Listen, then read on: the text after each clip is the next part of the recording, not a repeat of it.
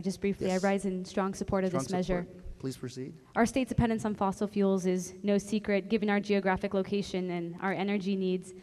This bill institutes standards and provides assurances of adequate financial resources for safe and proper decommissioning of wind energy facilities. I have a few wind energy facilities in my district, and it's something that's very important to us. And I realize that some of the current companies in our area do have the decommissioning standards in their power purchasing agreement, but I think it's important that we protect what is so beautiful about Hawaii and make sure that they get taken down. Thank you. Thank you, Representative.